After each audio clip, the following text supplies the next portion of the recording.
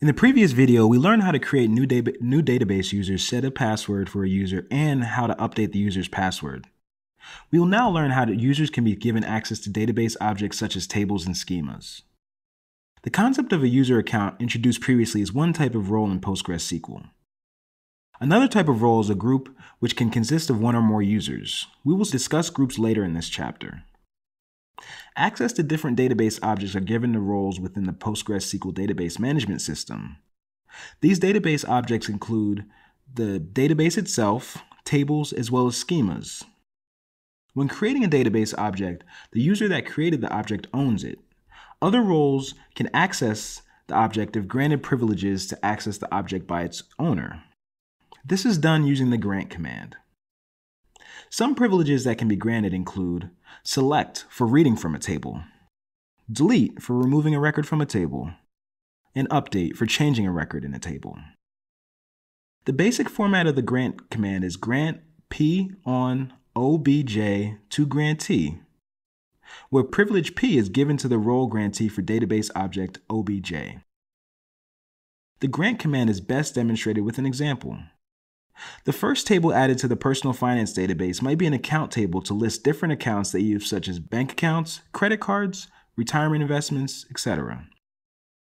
This table was created by a super user account. Therefore, when a new user account, Fin, is created, the Fin user account does not have the ability to access or modify the account table. Access privileges can be granted for Fin based on how this user should be using the table. You want to give the Fin user the following access to the account table: the ability to add new accounts, the ability to update accounts, and the ability to query account data. The following commands run as a super user would grant these privileges: the ability for the Fin user to insert records into the account table, the ability for the Fin user to update records in the account table, and finally, the ability for the Fin user to select records from the account table. After executing these three commands, Fin would have the limited set of privileges that we want to enable for this table. Before we end, I would like to stress one limitation of the grant command. While many of the privileges on a table can be granted directly to a role by the owner, certain commands can only be executed by the table's owner. For example, modifying the structure of a table requires ownership of the table.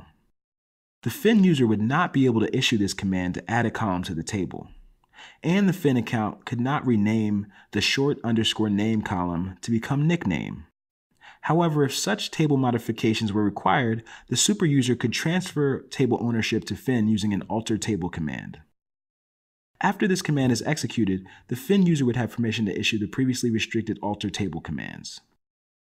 After introducing you to the grant command, you can now control user access to database objects. Before moving forward, let's make sure you are comfortable using the grant command.